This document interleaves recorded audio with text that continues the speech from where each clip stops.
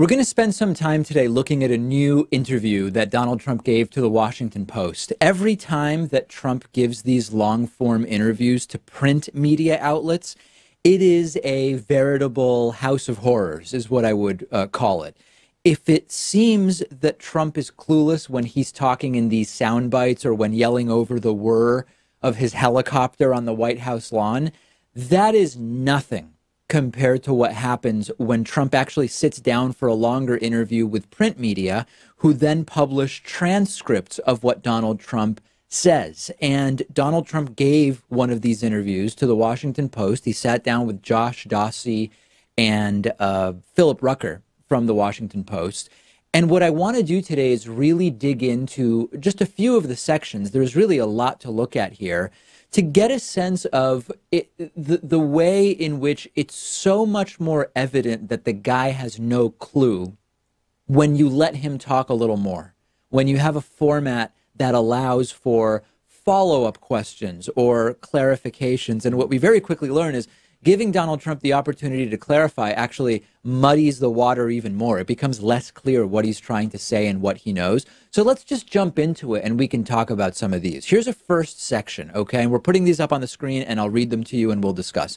Josh Dawsey asked Trump, this was about that climate change report that Trump says he just doesn't believe, which is his own administration's report. Dawsey says, you said yesterday when you were leaving that you were skeptical of a climate change report that the government had done. Can you just explain why you're skeptical of that report? Trump says, one of the problems that a lot of people like myself, we have very high levels of intelligence, but we're not necessarily such believers. It's already insane, okay? There is no argument to be made when the president is being asked about policy that he's very intelligent. And this has been a hallmark of Trump since he was just candidate Trump, talking about Wharton and who knows what else. Trump goes on to say, you look at our air and our water, and it's right now at a record clean. That's nonsense, gibberish, and it's also not true. And then Trump goes on to say, but when you look at China and you look at parts of Asia, and when you look at South America, and when you look at many other places in this world, including Russia, including just many other places, the air is incredibly dirty. Okay, I mean, I guess he's pointing out that there's pollution all over the planet, but again, it has nothing to do with the believability of his administration study. And he goes on and says, and when you're talking about an atmosphere, oceans are very small, and it blows over and it sails over. What on earth does that mean? I don't know what he's talking about.